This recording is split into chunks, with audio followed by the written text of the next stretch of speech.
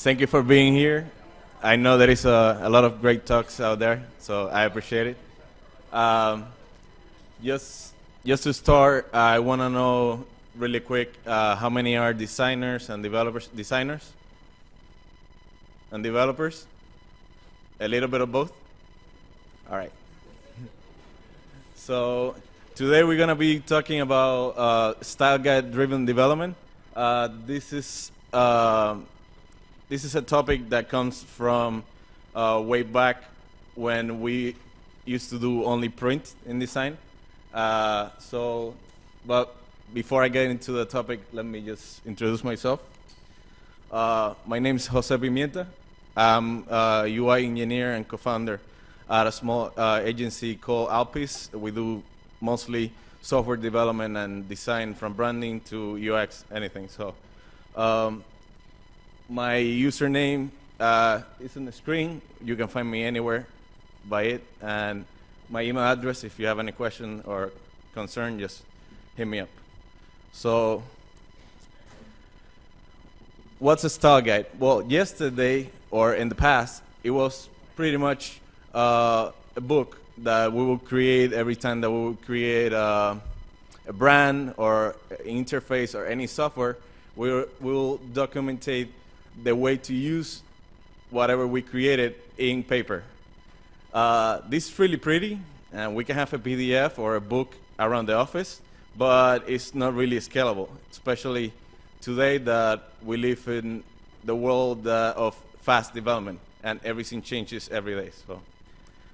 So today we have living style guides, or the concept comes from all your components or your brand and your style sheets and everything lives in code.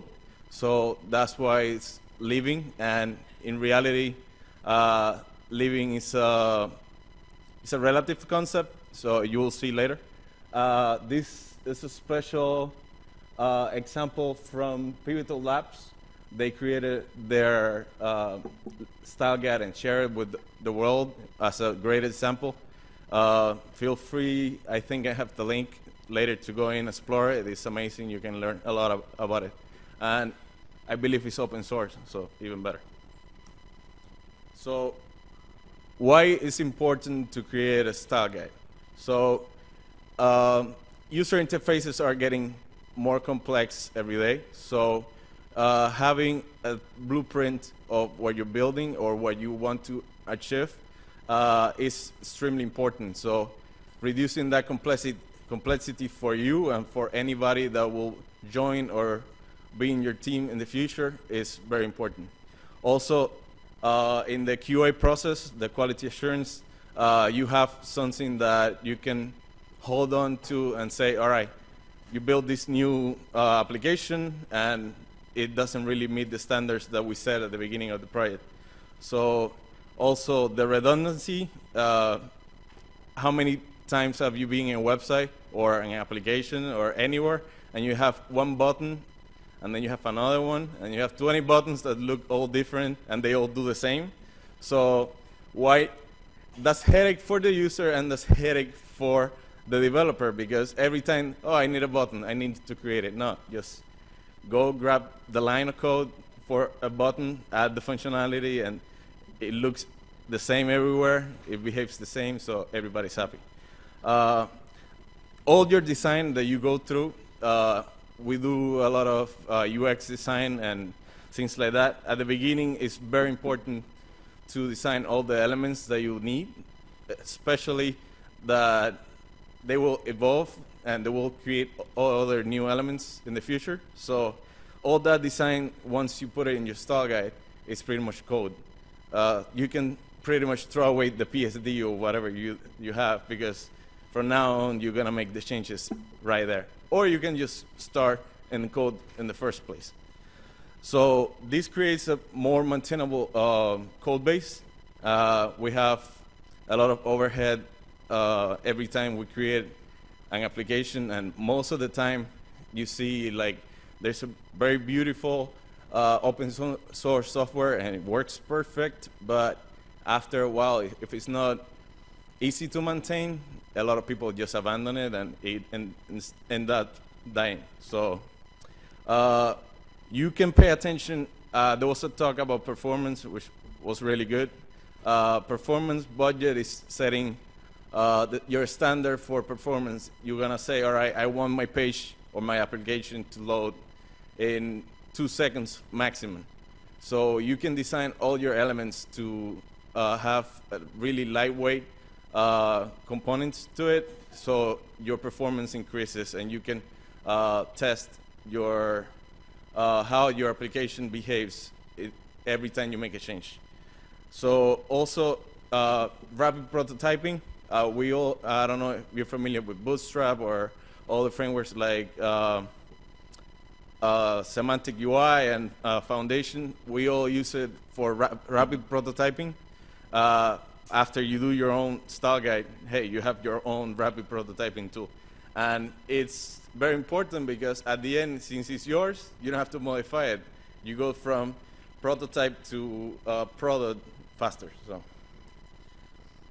So what is usually included in a style guide? So we have the basic elements, meaning buttons and form elements, typography, any type of pattern that you see in your application repeating and repeating.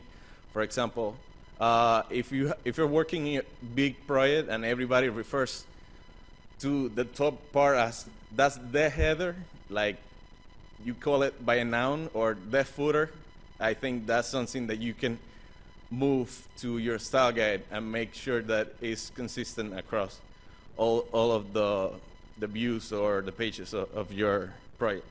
You have all the styles.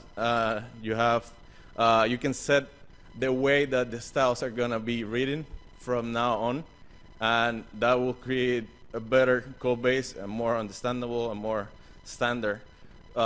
When you onboard a new person to your team, they only have to learn one thing, not 20 styles of code. You can add notes for development. You can have like your internal wiki. You can put it in your style guide just to inform everybody how to use each element, and if there is a known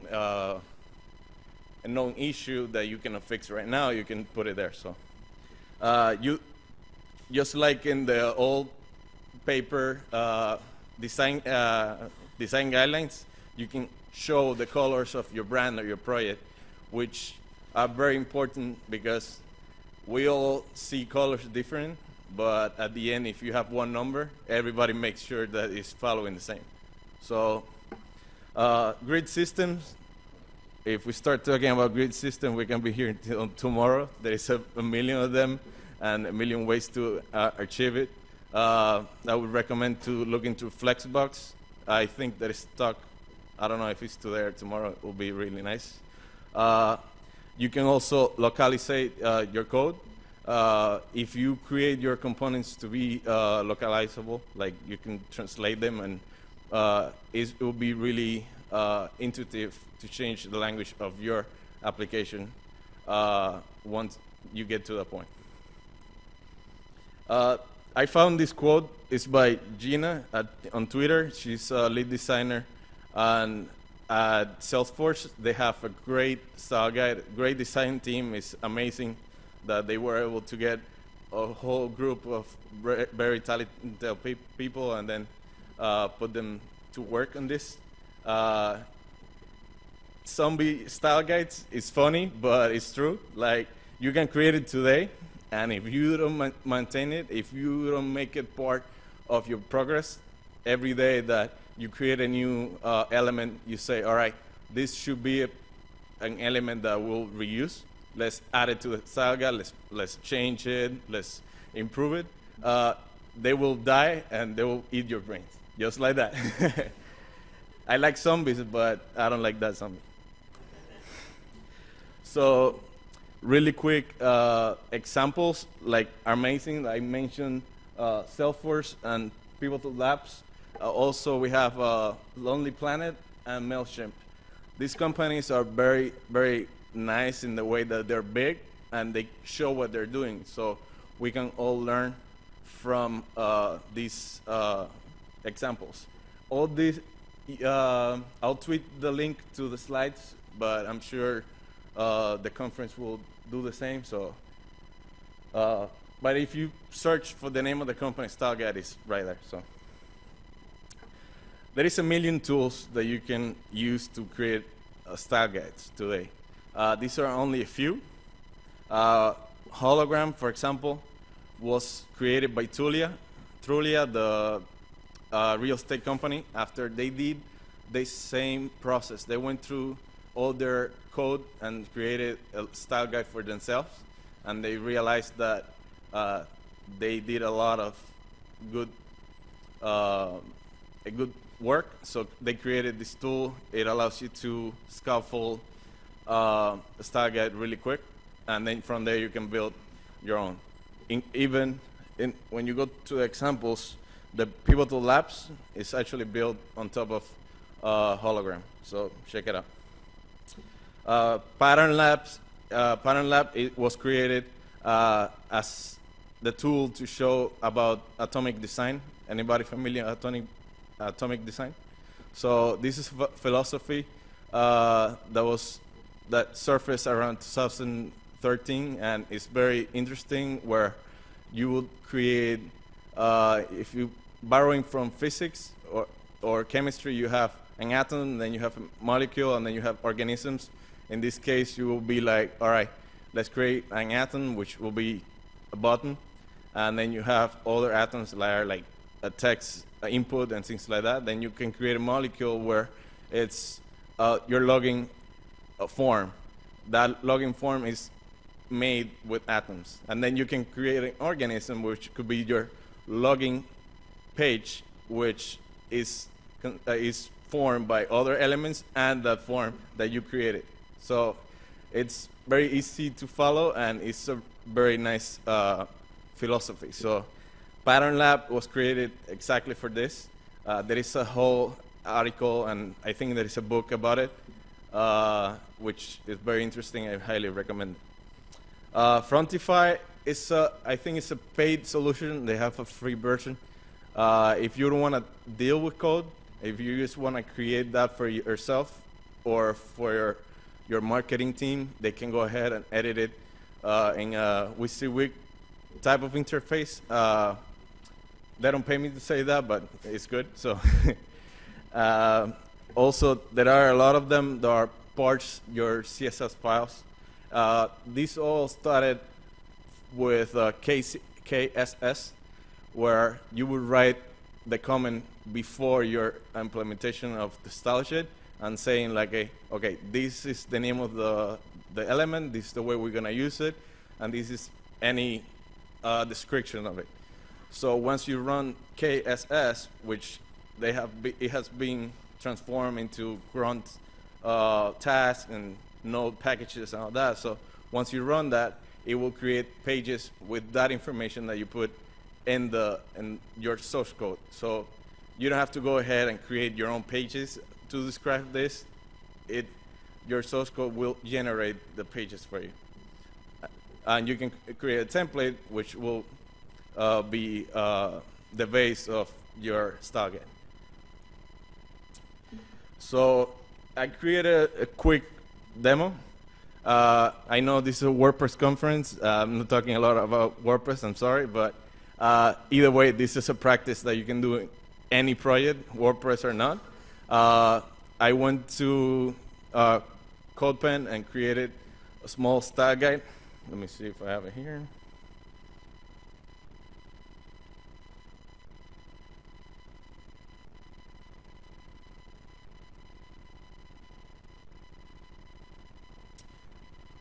So our colors, I just defined them the first place. I'm using SAS as a preprocessor, and then I went ahead and defined the typography that we use. And if you look at the HTML,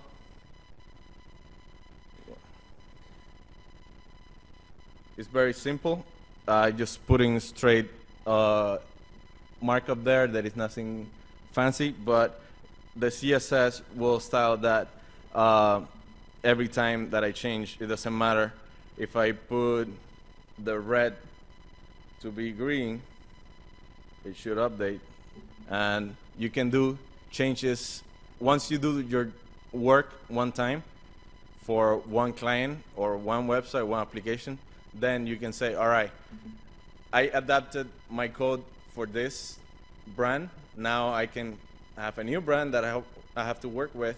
I have the brand elements that I want to incorporate to my site. So I just have to change the variables, change the way that they look. If there is a specific look, our logo is a triangle. That's why instead of using square to show a swash, I just build a triangle, but you can build anything you want. So like that, you can go ahead and create all the buttons and all the form elements. I did this, very quick just to show the process. This will allow you to grab this CSS and use it in your site, at least at the beginning. If you keep it, if you keep maintaining it, you can reuse it as many times as you like. And if there is a new tendency in the market to do something fancy with your styles, or you can go ahead and update it, and then you can push that change to all the projects at the same time if you have it well organized. So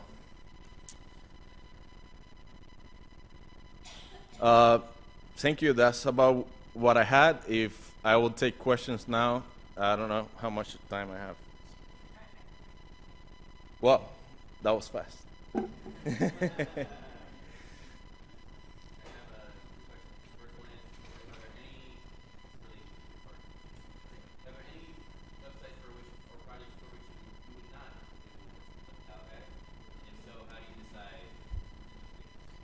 Okay, if you want to create one page that you're going to do, let's say for homework, and you will never use it again, or it's something extremely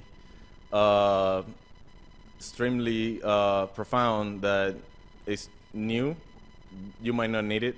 If you're at a hackathon that you want to do something really fast, there I wouldn't do it. But if you're in any project, it's a good practice because it will keep you in line in terms of maintaining the style throughout all the project.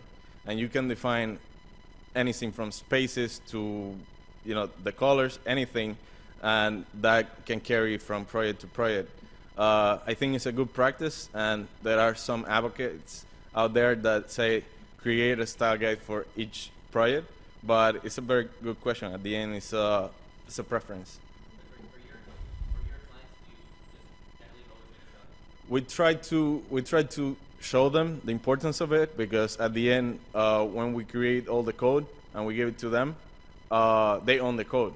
If they want to go somewhere else and they don't have a structure, somebody else will try to reinvent the wheel, which it was there already in the first place. So showing them the importance of it will allow you to, make more money, because you're showing them value in your work, and they will come back and they will be happy because their code is better structured for their future.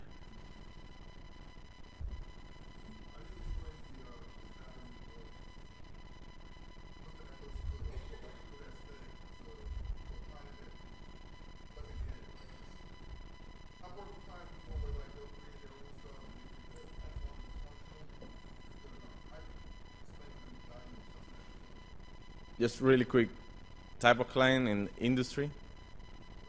What type of client and industry? All right, so the thing is that a lot of people that just want to get things out, they don't see the value because you're moving really fast, but they don't see that you're gonna do this same type of work over and over and over again.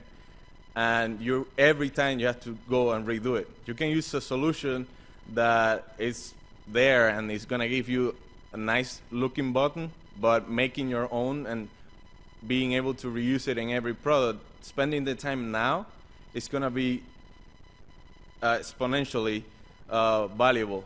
So for us, you can create an interface without style sheets or at all, and you can have a functional application on the browser, but it's not styled to not even be readable. If you don't have CSS, you can have a screen reader read it and you will understand a little bit, but we're humans and we're really highly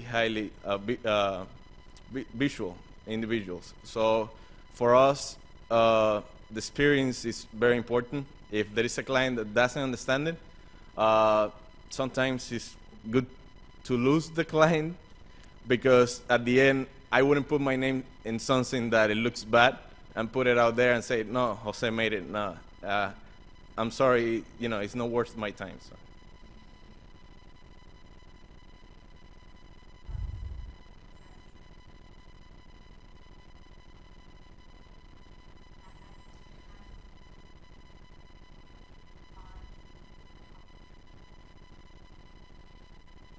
All right, so we have done a lot of this type of work that the client comes to us and say, all right, I have this project, I need a logo or a brand identity, so we end up going ahead and doing a whole branding exercise. At the end, when we end up with the brand, it's living in Illustrator file or something like that, that we try to give them all the colors that they will need, like RGB and hex and Phantom and all that, whatever they will need, so they can be set for the future. So that will translate good if we're gonna go on web. This having the brand guideline will allow you to go faster into the style guide of your web or application. So because all the foundation is there. In this case, if you use a really print-only typography, you have to make compromises. Sometimes you have to find the best alternative of that font face in the web, and they have to be okay with it, because at the end, most of the time, we choose something that lives everywhere.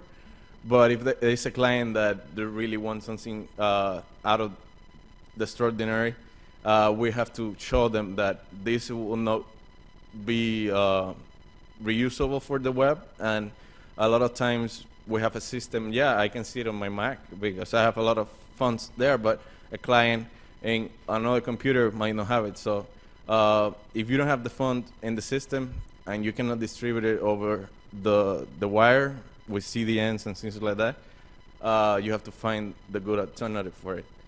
On the other side, if you have legacy software that you want to turn to, this type of mentality, you have to start from scratch, doing UI inventory and see all the elements that they're using, all the elements that they really need, because they can be using 20 and they only need 12. And then from that, showing them little by little what's the importance. They see it, at the end, if you have a manager's hierarchy, once you show one and they see the value that they're going to save money in the long run, they eventually, all of them will get it. So I don't know if I answered your question.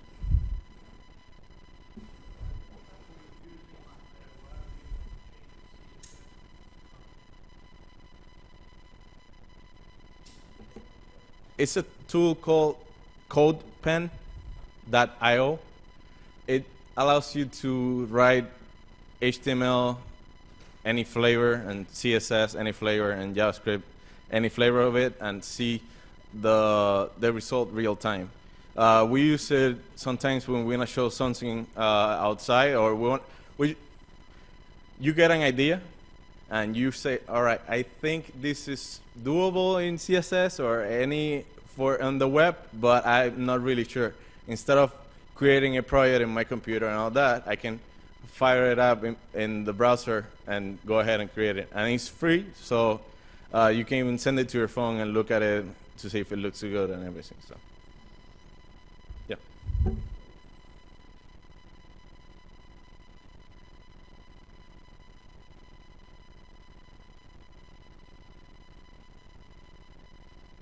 Yeah, a style guide. In this case, my example was only CSS. I didn't want to get into creating a lot of it, but uh, is code.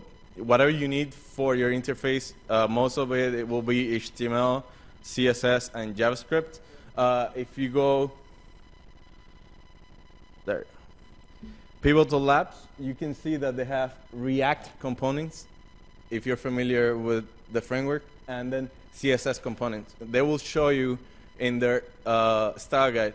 You're a developer and you're building a simple website. You don't need React, but you can go ahead and grab that CSS element and put it in your site, and you have a green button, a red button, whatever.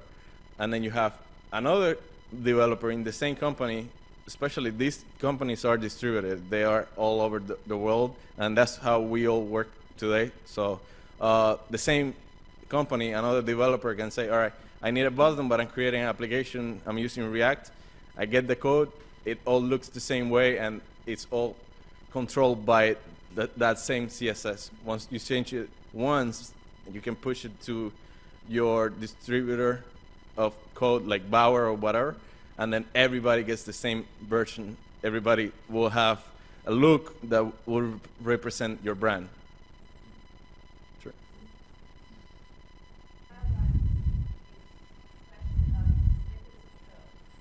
Yes. Mm-hmm.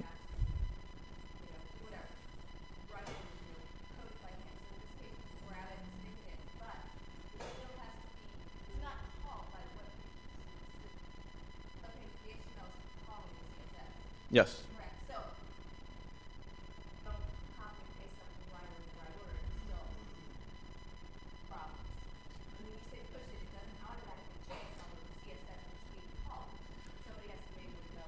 Yeah, at the end, when in compile time, you can put all those CSS in one package that is your UI library, and that you distribute that. You don't, or you can distribute each individual elements. At the end is what project you're in.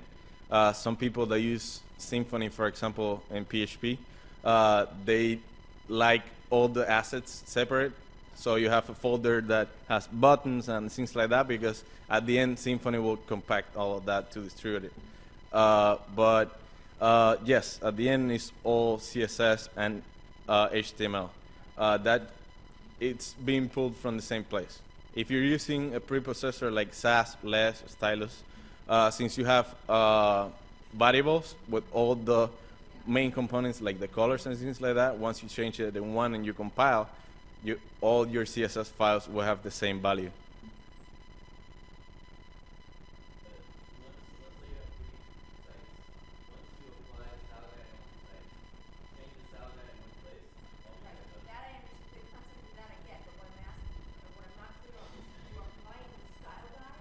No, no. You're only having the style guide for your own benefits. Yes, it's like having a documentation. At the end, the code that you distribute or that you use in your application is the result of this exercise. It's the same source that the style guide is reading from, just like that you distribute. The style guide is just the documentation how to use your brand or your elements in anything. Yes. Yes. Yes. Yeah. Yeah. At the end. Yes. Yes. Or you have two different projects. You have this living style guide that has all your structure, how to use it, and then that CSS file is what you use to build other things.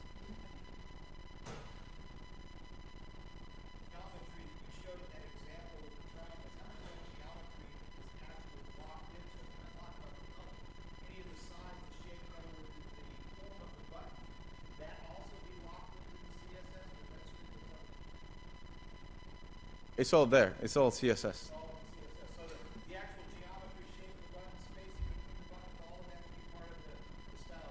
Yes. Yeah, at the end you will define whatever you like. So you mean is it triangle? No? Yeah, in other words, the shape of the triangle, the spacing between the triangles. If you were to create those buttons yourself, is that all done inside the style guide versus using a plugin or something of that? No, no, no. It's all CSS. You know, all this is creating CSS. I only wrote HTML for the structure, and You have the code there that actually that shows that portion of it, other than just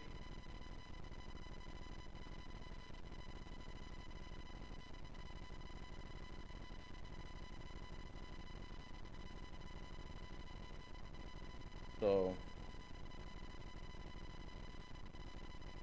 can you see? So I have a div with a class color, and that class color only has the structure of how my element will look.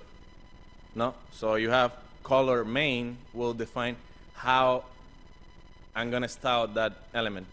In this case, I put all the properties of color, which are general for all the colors, in one class, and then the other one defines the color, or if it's gonna have a blue shine or whatever it is for each individual cases. right, but what sets the shape? The shape, all right. Yeah, I get the color. No, no, no, no. The shape is at the end here. That's the shape. It's a CSS trick. You're defining the border and then saying that two of them are just transparent, so it will fill the void. If you don't want to do that, if you want to put a square,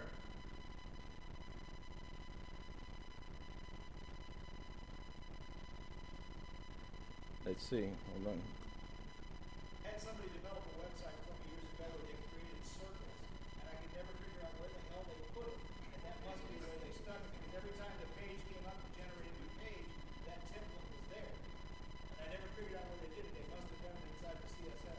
Yeah, for some reason not coming out now, but I can show you on the fly. Like, you have, that's a CSS shape. Initially, every box on your website is square or rectangle. So with CSS, you can make it look like an infinity loop if you like. So CSS has advanced a lot in the last few years after the creation of CSS3. So CSS today has variables that we didn't have that 2 years ago. So, any other questions? Sort of a follow-up question on that. When you're implementing the style guide in different sections of your application, how much freedom should you use for things like the sizes of the buttons and the sizes of the forms and things like that? Okay, How much leeway do you have there? it's good to set boundaries. Like at the end, that comes out in your design process, or if you're doing things for mobile, or if you're doing things for iPads or embedded devices, that comes out in your process of designing each element. You have to define, all right, my button usually doesn't have any padding. It's gonna be just a box with text inside, but I want it to be 30 pixels high, because maybe I find that the optimal size for the UI. So in that global button class, I will define all the attributes that we'll need for each button, and then you can make modifications of it. You can create 20 different buttons if you really need it. If you have seen like Ionic and all that, like you have regular buttons and then you have full path, full block buttons. They're only modifying the width. So, any other questions? My website, alpisdesign.com. ALPIS design.com. Or see me, I'll give you a business card. Thank you, everybody.